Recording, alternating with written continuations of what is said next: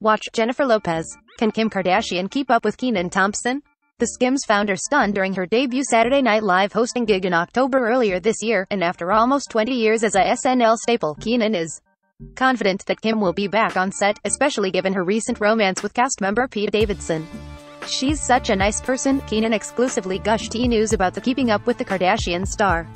"I think her perception out there has definitely been misrepresented because she's all business and she could not have been nicer."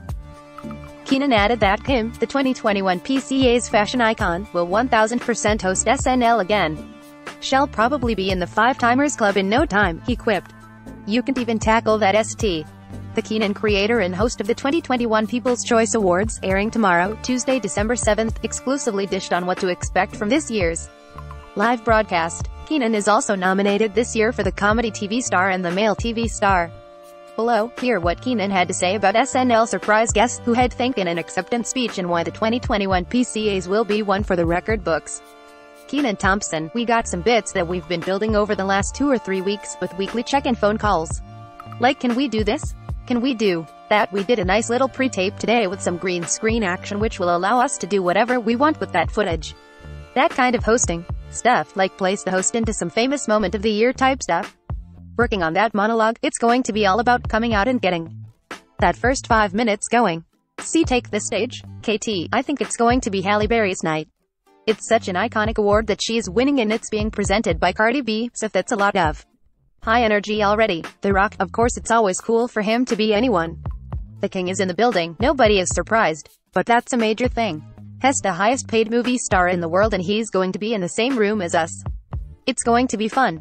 KT, I don't know. I just want to be in the moment, you know what I am saying. But I definitely need to think about the top 10 names I need to think real quick so they don't feel offended. I am not trying to hurt nobody's feelings.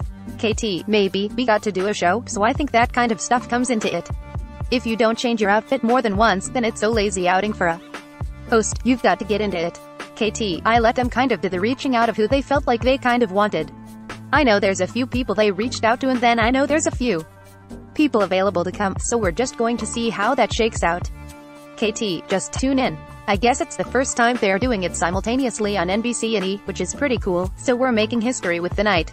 I am just trying to have a good time regardless of what happens. The whole thing could shut down in the middle of it and I'll be laughing, laughing, laughing." The 2021 People's Choice Awards will air simultaneously on both NBC and E! for the first time on Tuesday, December 7th at 9 p.m. from the Barker Hangar in Santa Monica. Live from E! The 2021 People's Choice Awards will kick off the night with a red carpet special at 7 p.m. on E! Catch a special holiday episode of Kenan on Wednesday, December 15th on NBC, and check out all new episodes when Season 2 premieres on Monday, January 3rd on NBC.